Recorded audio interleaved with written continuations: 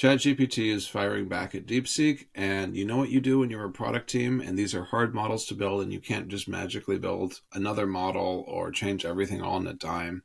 You respond with the thing you originally planned, but you position it a little differently. And they originally planned, OpenAI did, to release o3-mini at the end of this month. The heavy rumor is that it is today. If they follow their usual practice, it will be at 10 a.m. Pacific in about 4.5 hours.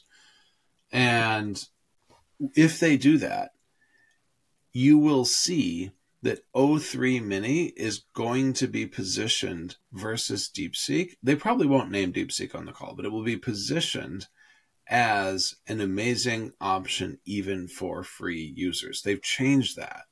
It was going to be available for Plus users on a very limited basis, but DeepSeek has upended the value chain with their free tier.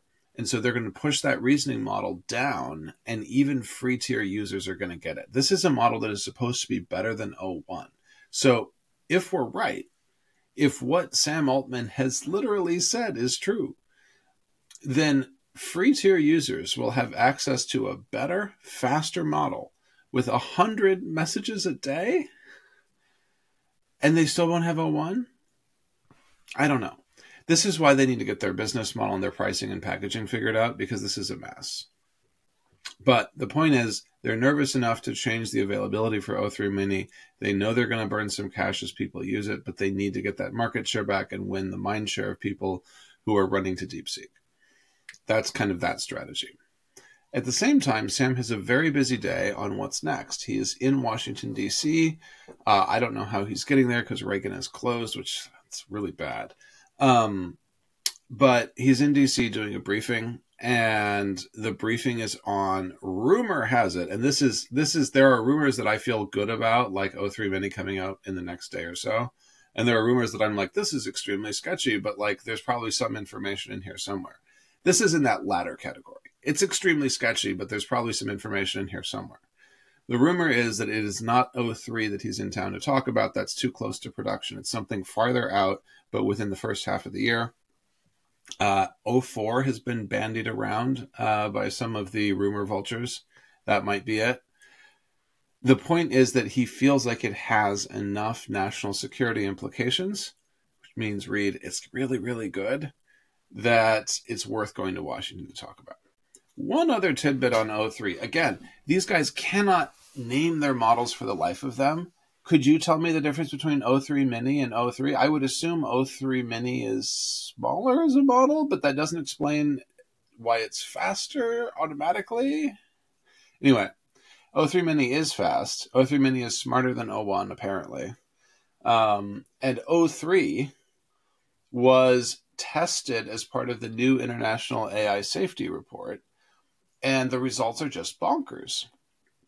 The test results got submitted, and it's o1 has changed the game in the fall. I know it seems a long way away, and there are people who are like, oh, R1 is better than o1, which for the record, I've played with them both. I don't think it is.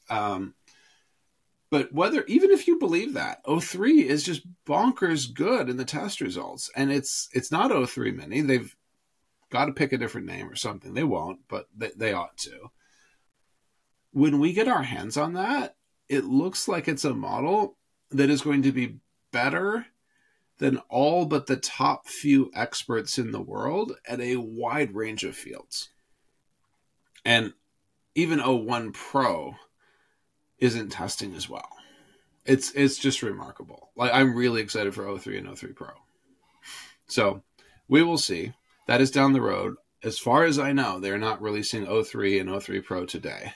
I believe it is only o3-mini because o3-mini is a smaller model. It's easier to complete safety training. And yes, it is a smaller model. And that is one of those things that I wish that they would think about less, to be honest with you. Because from a consumer perspective, I don't care how much imaginary space your model takes up.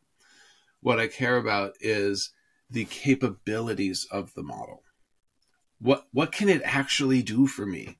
What can it do now that it couldn't do before? And we have done a terrible job explaining to people how that works. I actually wrote up a Substack, it's free, on the on the Substack talking about how we don't understand the evals and the acronyms like IMA and GPQA. And like, what are these tests?